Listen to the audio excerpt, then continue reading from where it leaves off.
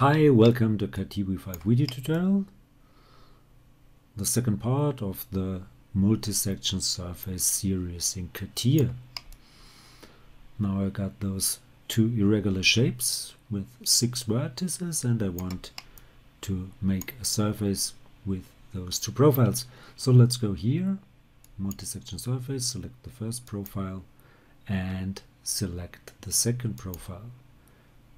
Of course, you have to align the closing points. You could even delete it, or go here and remove that. And you could add a new one, go here, over that line, right click and create a closing point. And you see it uses as reference this one, and I want to go here. Select it and confirm. And you've got a new closing point over here. Now, if you go for coupling and vertices, not ratio, or tangency, then curvature, make a preview, that will not work, okay?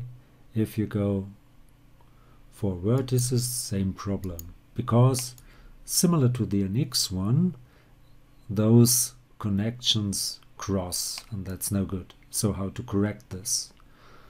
Quite easy to do. Go just for coupling and connect the correct ones. Let's take a look. So that should be from the first one to the second one here. That's okay. Then connect this point once more. You can connect it to more than 2 points. So go here, go there, correct this one, go from this point to that point, go from this one to that one, and this one to that one, and that would be okay, closing, and you could add here another one like that, okay?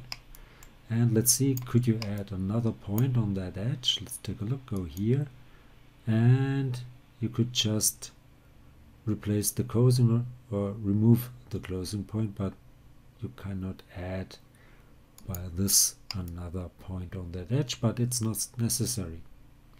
So just confirm and I'm done. Quite easy to do. Hope you enjoyed it. If you did, please give it a like or leave a comment.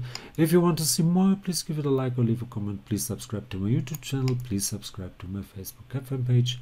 Would be very nice of you. I want to get more likes and subscriptions over there as well. Thanks for watching. See you to the next one. Bye bye.